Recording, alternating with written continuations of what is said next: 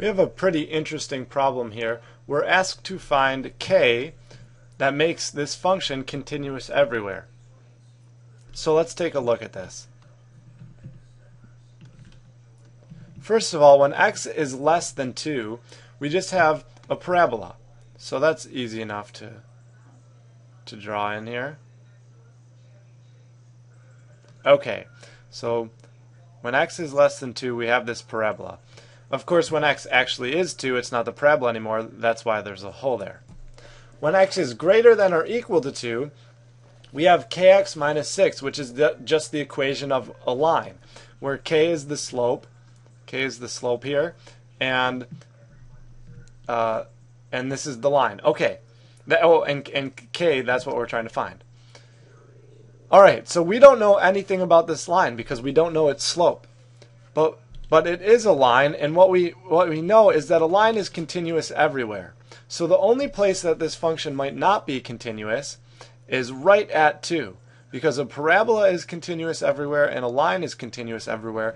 So again, the only place this function might not be continuous is when those two things meet.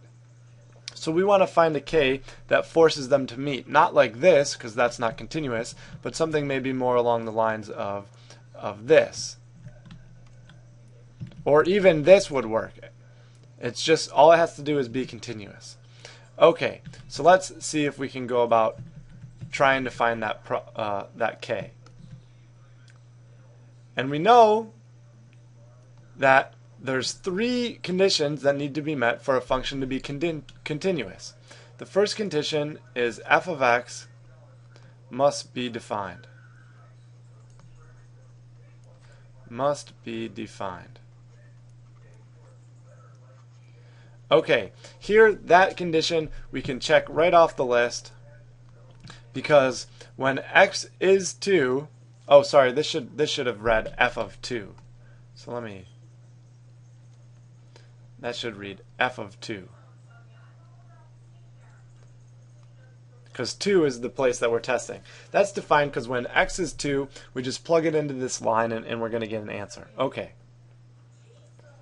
The second condition is the limit as x approaches 2 must exist. And this is going to be the bulk of our work. So, we're going to break this up down into the 2 separate limits. The limit as x approaches 2 from the left-hand side. And when we're coming from the left, the function is x squared. So that's the function that we're going to use for this limit. And then the limit from the right-hand side. So the limit as x approaches 2 from the right-hand side. And when we're coming from the right, well then now we have the equation of the line. So that's what we're going to use, kx minus 6. Now these things have to be equal in order for this limit to exist. So how are we going to force them to be equal? Well, one thing, we can solve this limit right here. We just plug that 2 in and we know it's equal to 4.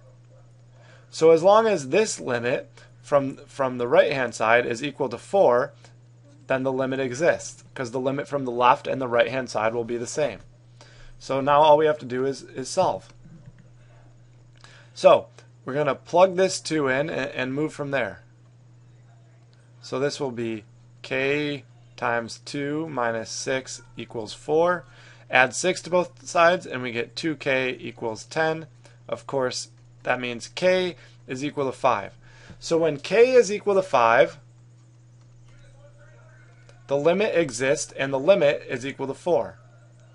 When k is equal to 5, the limit as x approaches 2 of f of x is equal to 4. Okay, so let me erase that work now. So we've found a k that makes that limit exist, and now to ensure that it's continuous, we just have to meet one more condition. And the third condition is that the limit as x approaches 2 of the function must equal f of 2. And this will just be a quick and easy check. So we've satisfied the first 2 conditions, now we got to check this last one. And to check that this is true, well, we know that what the limit is, that's equal to 4. That's what we found. So f of 2 must be equal to 4. So what is f of 2? Well, we plug it into our line, and that's up here. So we know k is 5, so now we just have to do 5x minus 6 is equal to 4, but it's not just x, we plug the 2 in. And we end up with 10 minus 6 is equal to 4, 4 is equal to 4. So the limit and the function are equal. Check that off, and this function now is continuous everywhere, as long as k is equal to 5. So we found our k. K is equal to 5, and the problem is over. Now, just to show you something, if we were to let this line continue in both directions, it would look something like this with the slope of 5. Well, that makes sense because the y-intercept is negative 6.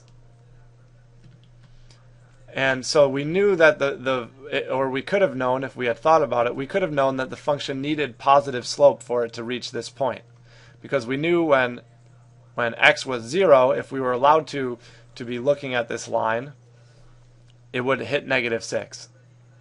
Okay, so I don't want to confuse you. If what I said is confusing, don't worry about it. I was just giving you some intuition that we could have known that the slope at least had to be positive. Okay, I'll see you in the next video.